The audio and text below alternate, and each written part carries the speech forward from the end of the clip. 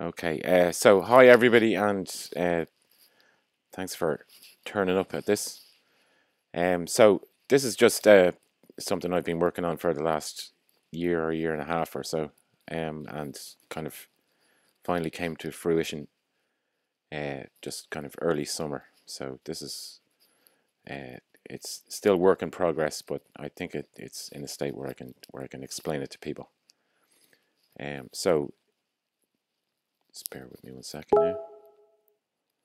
Okay, so just to really start off, I just want to show you a couple of things, and it's just really motivated by the world that we live in. So I'm not sure if you can see this, but that's kind of the point of it as well.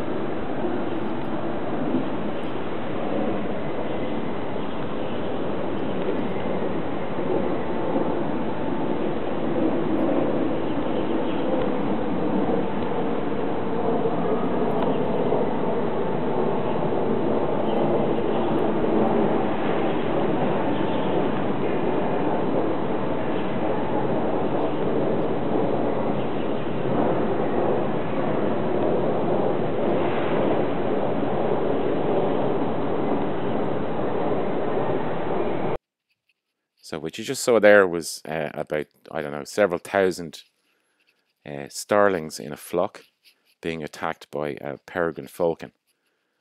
And there's a couple of things. First of all, each of those starlings is just paying attention to about 7 to 10 of its neighbors. And yet they're able to react as a group of several thousand individuals to a single attacker. Right, that's the first thing. So that's what's known as a complex adaptive system. The other thing is that when we watch that video, we're able to see what's going on.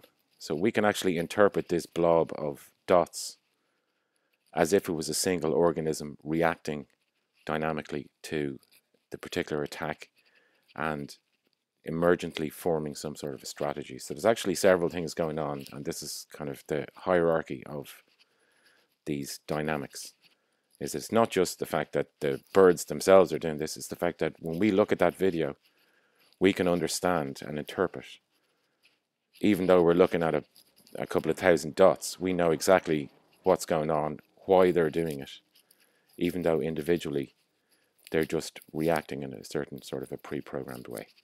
That's the first thing. And the second thing then is from the world of humans. This is a sport that we're very proud of. That's kind of a couple of thousand years old. I just want to show off this kind of a highlights clip of some hurling. So you can see here that these guys are able to basically treat a piece of wood as if it was an extension of their bodies. They're able to do enormously complex dynamical skills with a moving ball while running at full tilt, while being tackled by each other. They're able to score goals from a run over their shoulder from 90 or 100 yards.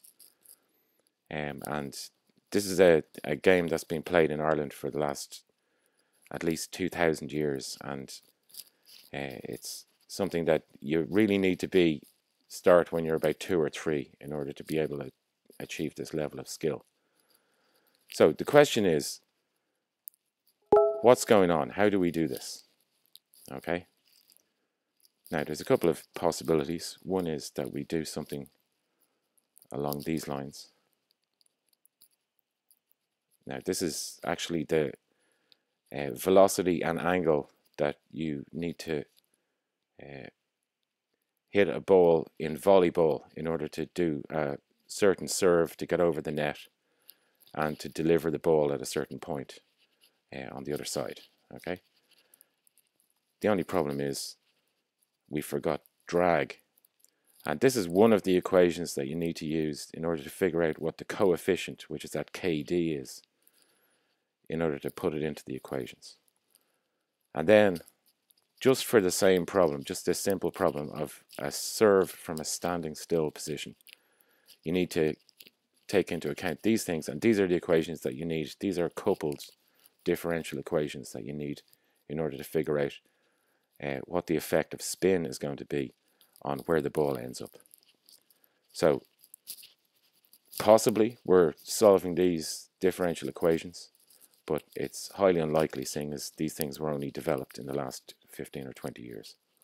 So what we actually do is stuff like this, and stuff like this, and stuff like this. So this is the real question about what it is that our brains are doing in order to apparently be doing all these differential equations and all these computations, whereas in fact we do none of those things directly.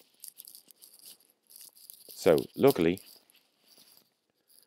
there's a whole field of applied mathematics that has been developed since about the 1960s, mainly because we now have computers that can do all these calculations that don't require understanding differential equations, or if they do, you just plug them in and these libraries just solve them for you. So this is an example of a robot which basically rides a bike, but it doesn't solve any equations. What it does is it just reacts to what's happening to itself and to the bike. So it just corrects for errors, effectively. I won't bother showing you that. And this is a quick video by a guy called Sugihara, who's one of the leaders in this field. So I'm just going to let this speak for itself.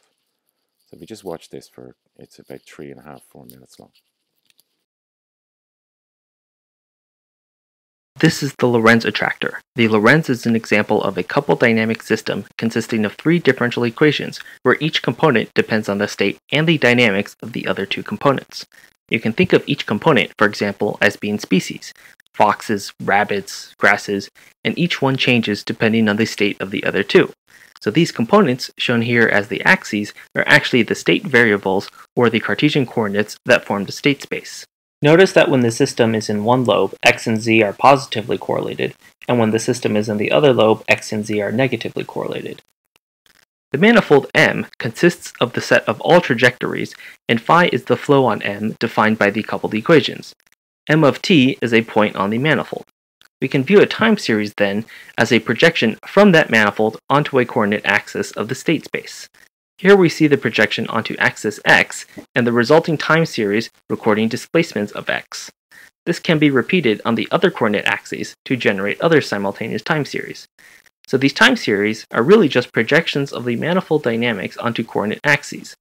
Conversely, we can recreate the manifold by projecting the individual time series simultaneously back into the state space to create the flow. In this panel, we can see the 3 time series x, y, and z, each of which is really a projection of the motion on that manifold, and what we're doing is the opposite here. We are taking the time series and projecting them back into the original 3D state space to recreate the manifold, that butterfly attractor.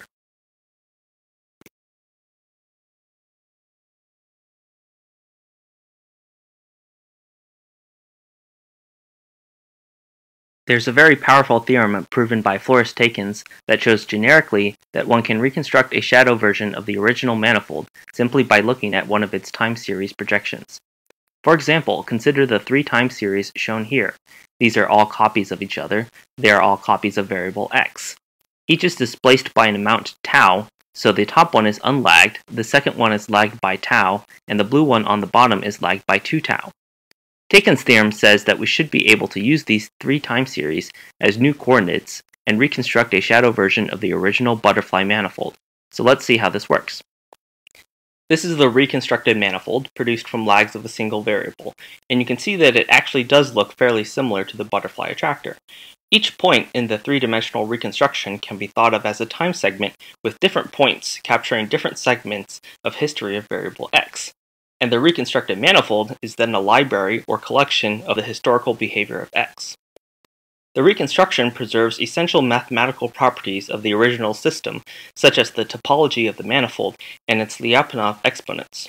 More importantly, this method represents a one-to-one mapping between the original manifold, the butterfly attractor, and the reconstruction, mx, allowing us to recover states of the original dynamic system by using lags of just a single time series.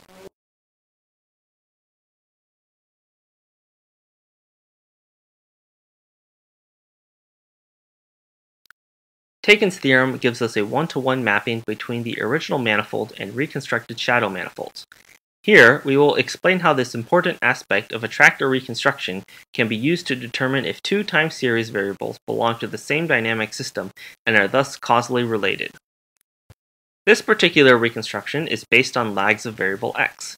If we now do the same for variable y, we find something similar. Here, we see the original manifold M, as well as the shadow manifolds mx and my, created from lags of x and y respectively. Because both mx and my map one-to-one to the original manifold M, they also map one-to-one to each other. This implies that the points that are nearby on the manifold my correspond to points that are also nearby on mx. We can demonstrate this principle by finding the nearest neighbors in my and using their time indices to find the corresponding points in mx. These points will be nearest neighbors on mx only if x and y are causally related. Thus, we can use nearby points on my to identify nearby points on mx. This allows us to use the historical record of y to estimate the states of x, and vice versa, a technique we call cross-mapping. With longer time series, the reconstructed manifolds are denser, nearest neighbors are closer, and the cross-map estimates increase in precision. We call this phenomenon convergent cross-mapping, and use this convergence as a practical criterion for detecting causation.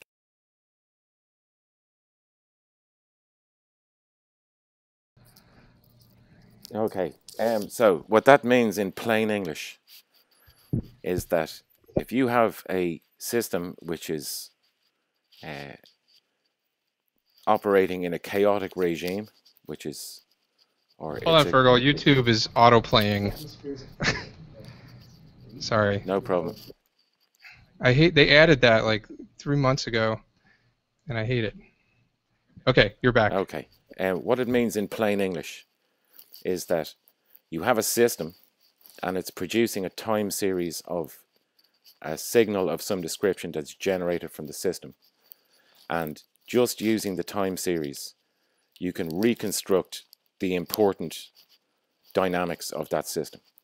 Okay? That's effectively now what the theorem in the middle of that video talks about, which is Taken's theorem or Taken's theorem, mathematically proves that this must be true of certain types of well-behaved systems. But what people since 1980 or so in every maths department in the world, in every university, if you go down and look at what they're studying this, right? They're studying the fact that these things can actually be managed in a non-analytic way. So all you need is just data to come off this system, and a suitable receiving modeling system can just extract the important information out of that and make forecasts and predictions, even though the system that's being studied is highly complex and very chaotic. So this is the important thing, and there was actually a professor of applied mathematics at the New York City meetup, and I went through this entire thing with him, and he said, yeah, that's what we've been doing for the last 20-25 years. So he guarantees that this is completely valid, and this is what all these guys have been doing. The problem is that the mathematics of it is very complicated, so practically nobody else knows about it. But this is what all these guys are just studying all the time. So just to give you an example of that, okay, so this is the same sort of thing as you saw in the previous video. So it's a time-lagged XYZ plot of the hot gym data. And to show you, I've done a similar thing where I've projected off graphs of the I'm not able to see what you're seeing now, so I'm presuming you see it. So there's graphs going off on the XYZ axes where you can see what looks like the familiar hot gym waveform. But essentially this is the same sort of thing, and the idea is that if you can, the theorem says that if you can basically project that data into a high enough dimensional space, and certainly a region of neocortex is going to give you a high enough, the SDRs are high enough dimensional vectors, that you can essentially take in that data, absorb it, and merge it with the dynamics of the region itself, and perform this operation that these guys have been saying is vital to how coupled dynamical systems work. Okay, so that's essentially, now, can you tell me when that video finishes up? It's just like a minute long. Yeah, it's just finishing up now. Okay. You're good. Okay, so just to put that into perspective, so I'm just going to just very quickly, this requires now the prediction assisted CLA, which is this type of a column where every cell has its own proximal dendrite. That's the that is the one thing that is required for this. And I'm just going to very quickly go through this. So this is the vector version of pattern memory or spatial pooling, and this is important because essentially what each column is trying to do when it gets a feed forward input is it's trying to approximate that input. So the two green vectors here are close to the input, so they have a lot of overlap in the HDM sense, while these vectors here have much less overlap or are perpendicular to it. And these are the ones that participate in the SDR. So you can imagine that given an input, there's a kind of a cluster of column representations that closely match that input. Okay, so, and then transition memory is then the same sort of thing. And then when those two are mixed, you get basically a current injection that is a mixture of both the feed forward input and the predicted input from the distal dendrites. And then that's just the equivalent time to fire. And this is really the key diagram about how that works. So above you see there are a number of columns, and in those columns there are a number of, the green ones are basically where a cell has fired because it's predictive, and the brown ones are bursting columns.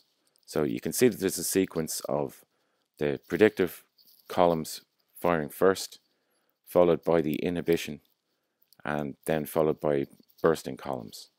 So if you follow the sequence of those, you can see that there's a list of cells that fire first, the green ones, then there's a list of ones that are bursting. And those form into this kind of sequence here, which is pyramidal predictive cells, inhibitory cells, and then bursting cells, and then inhibitory spreading cells. And those form basically a vector, which is a predictive vector and a perpendicular bursting vector. And that's the signal that that layer of cortex is going to produce. Okay, so when you translate that back into this dynamical system thing, basically transition prediction is where a set of nearest neighbors are able to predict what's going to happen next in this kind of vector space of these high dimensional manifolds. And multiple predictions work very similarly. So this is a thing where two predictions are taking place, and basically what they're doing is they're saying, am I in one regime or am I in the other regime?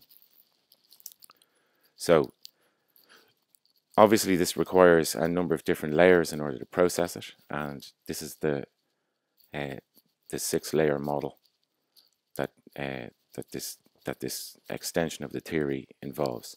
So the inputs, this is obviously very familiar, and you know, Jeff has shown a version of this several times. But the important thing is that what's happening is that the inputs are coming in, going into L4, which is modeling the transition dynamics, and then L23 is able to, using temporal pooling and also by taking in the bursting inputs, it's characterizing how that how the dynamics of the inputs are changing, and then that's feeding through to L5, which again forms a coupled dynamical system with the motor output, and then L6 is controlling all of these different activities by either blocking or actually creating its own version of the inputs. So for example, L6 can shut off inputs and then drive L4 and drive the entire rest of the region to simulate forward. And I think that's something that Eric has been working on, something very, very similar to that. So that's really the central model that this kind of extension really characterizes. So some of the things that this thing can do is obviously model states and transitions, which we all know about. It can run a simulation forward by effectively forming a feedback loop between L6, L4, L2, 3, L5, back to L6, and so on, under the governance of top-down input from L1. It can also characterize the dynamics of the system. So if, for example, the bird flock you saw when it was on its own without any predator had one type of dynamic, whereas when it was being attacked, it split into two, or it buckled, or whatever it did. And we can see that and perceive that, and that's going to happen in L2, because it's going to see that there's going to be a shift of the dynamics in L4. We can also model the evolution of a non-stationary system. That's the same sort of thing. And that involves L2, 3 going through a sequence of recognitions of what's going on in L4. And we can also extract chaotic signal from noise. And this is something, again, that comes very, very much from the applied maths guys. We can also detect and measure causal relationships. And I think that was referred to in that video a bit. But Sugihara has been, it's actually called Sugihara causality, this metric. And you can do that directly in a region of cortex. And you can also communicate between regions, and that's just simply by coupling the dynamics of different regions together. So for example, the default network in the neocortex is basically about these things communicating with each other, and Marcus and Williams have very extensive work on that. And it's also about communicating between people, because you can regard language as a time series of signals between the dynamical systems of the thoughts that I'm having at the moment and the dynamical system of the thoughts that you're having as a result of receiving the language. And that's also been talked about. But very much in the abstract, these guys didn't really have a computational substrate to base this on, and this is really the thing that I'm doing, is to couple both the neuroscience modeled using HTM to all the stuff that these guys have been talking about. You can also obviously control your limbs, tools, and mechanical devices, and you can do this in a very skillful way that involves taking chaos and turning it into limit cycles and making sure that it's much more predictable. And you can do that using very low power, low bandwidth signals. And there's a lot of work on that as well with these guys. Okay, so just to sum up, the hypothesis is that the brain is just like a digital computer is a universal symbolic computer. I'm proposing that the brain is a Universal Dynamical Systems Computer. We now have a really good mathematical model for cortical function. Layer 4 models the dynamics. Layer 2 and 3 characterize the real world. Layer 1 provides top-down context. Layer 5 acts on the world. And Layer 6, under this model, is the operating system of the brain. So that's very much it. So there's some links to that. I'm doing a paper on that, which is about 75% complete. And I'd just like to thank Jeff and Matt and everybody there, Richard and Rob, Felix and Marcus and Dave Ray, for all their feedback on this stuff. and some of the other people around the place. And that's really it. So thanks very much. Thanks, Fergal.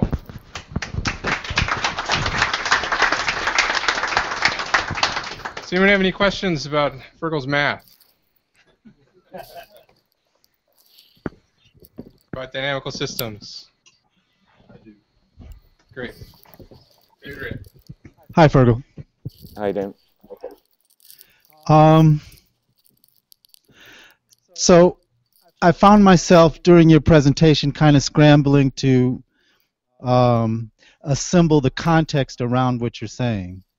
So what I'm saying is I'm trying to understand what the whole is that you're describing, and then the role each part of what you showed us plays in it. So the first diagram, you showed a manifold, which basically you're saying you can extract dimensionality from it, and that the dimensionality you abstract has a pattern, and maybe that those patterns are offset in a window type fashion, and then that those patterns can be replayed back and you can reconstruct a version of the manifold from that. Now I'm trying to understand how that relates. First off, I don't know if that's correct, but you can tell me that in a second. But I'm trying to understand how that relates back to prediction-assisted, cortical learning algorithms, and then what that means in terms of what a dynamical system is. So I mean, if you could kind of provide some, show me how those concepts are woven together and what they mean. Okay, so the idea is that of all possible worlds, all possible things that could happen, only a very, very small number of those things really do happen, right? So, for example, if you drop a glass from 6 feet, it'll smash into millions of pieces.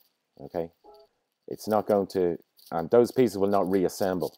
Okay, so the world only works in a small number of ways out of all the possible ways that it could possibly work.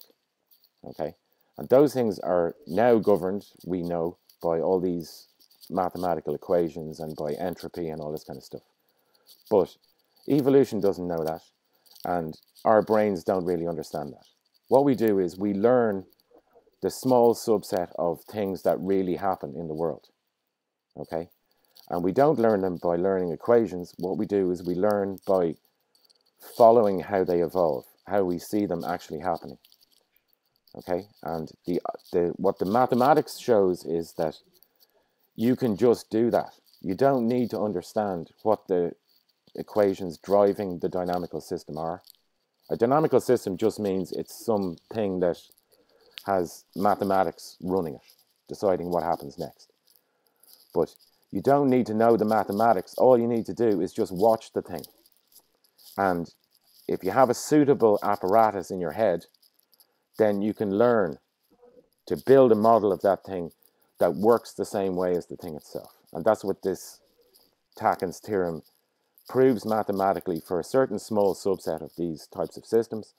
But it turns out that these guys over the last 20 years, 25 years, every system they look at, this works, right? So you don't need to understand the exact details about how those things work. All you need to do is find some time series of metrics and be able to model those transitions, and you'll be able to make forecasts and predictions. So, for example, in weather forecasting, this is the type of thing that they use. So the supercomputers doing weather forecasting no longer run these physical models. What they do is this type of prediction. They follow the dynamics, and they just use this type of time series reconstruction and coupled dynamical systems to do this. Right, so the weather forecasters are doing this because weather is really hard. Okay, and this is literally the state of the art in all of these types of systems. But nature discovered this millions of years ago, nature discovered that it didn't have to solve differential equations. It just had to build some way of sucking up the stream of information coming off these systems, and it just works. And the mathematics now shows that it does work. And what I'm saying is that that's why our brains are doing this, and why we have L4 and L2-3 and L5 and L6 controlling it all. Yeah. So the point is, you have to show the mathematics in order for people to believe it, right? And then get some professors and they'll say, yeah, that's all kosher, which I have done. And then you just need to trust it, right? Okay, because I don't understand any more than you do, having watched this. I don't know the details of that stuff. But I do know that this actually is a true fact, that just by taking a time series of measurements from something, you can learn how it works. And that's exactly what we must be doing. Well, that's a fact. You're hypothesizing that the brain operates as a dynamical system. That's still a hypothesis. Well, no, it's undoubtedly a dynamical system, because every neuron is a dynamical system, and every protein reaction and a protein pathway and every synapse is a dynamical system. So, well, but the way you defined it was anything that operates with math is a dynamical system. No, a dynamical system is just something that evolves over time in some sort of deterministic way, right? And certainly everything that happens in your brain is one of those at every level you look at. It's just that it's always too complex to model directly mathematically, and so there's no doubt about that. And there's half of neuroscience is based on treating neuroscience as a dynamical, complex adaptive system. So, but what I'm saying is that it's not about information in this step-by-step way and analysis, which is what the good old-fashioned AI talks about. That's a construct that we put on the top of it, but only we're capable of doing that. What every mammal is doing with its neocortex automatically is just this process of using a dynamical system to model a dynamical system, to interact with a dynamical system, to make predictions about it, and then coupling those together to perform cognition. And these things just emerge. Like Jeff told me that Walter Freeman, who pioneered a lot of this idea, was talking to him about this 25 years ago. So the problem is that he didn't really have a concrete computational substrate that we now have with HTM. So I have a question. In both the neuron models here as well as in HTMs, we don't see a implementation of inhibitory neurons, and inhibition seems to be an important part of the excitatory process. So what are your thoughts? Why are inhibitory neurons not modeled? Well, they are modeled in the formation of SDRs.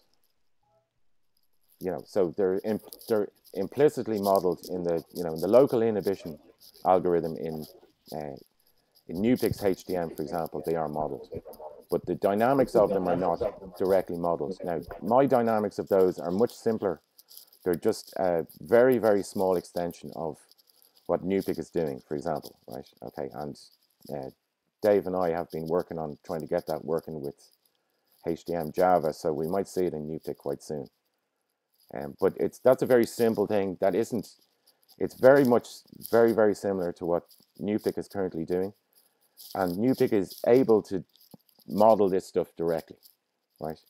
This is about taking a step-by-step kind of snapshot by snapshot thing, which is a simplification of what's actually happening in real neocortex. But this is good enough to do this. You don't have to. You can. There are discrete versions of this that work just as well. But the dynamical modeling of inhibition and excitation is very, very complex, and I don't think it's like what Jeff was saying before, that you don't need to model every single detail of every single process that goes on in the neocortex in order to figure out what's going on. computationally, and the plan is to see can we show this happening using the step-by-step thing that HDM uses, and I'm very confident I can. And there's been a lot of work in doing this using RNNs and using a whole lot of different other types of simplified neural networks as well. They don't have the complexity that HDM has, the computational power that HDM has, and I think that's what's going to make the difference in establishing this using HDM.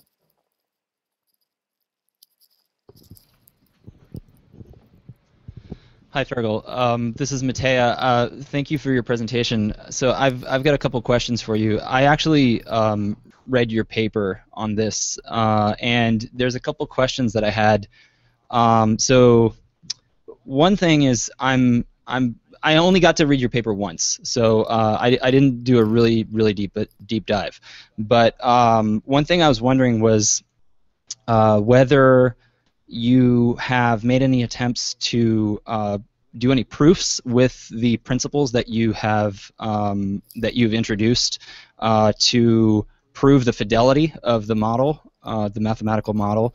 And then second is, since you have introduced a system of axioms, I would be really curious to know whether, and I don't know if your upcoming paper is about this, but whether you're going to use those principles to conduct proofs of HTM stability, robustness, for example, and sparsity, to prove that, you know, if you're in a certain state and you get a certain sequence of inputs, that some properties of HTM will be maintained. I think that's something that I have really been lusting after for a long time, and it would be great to see that be the next step. So do you have that on your roadmap for this exploration?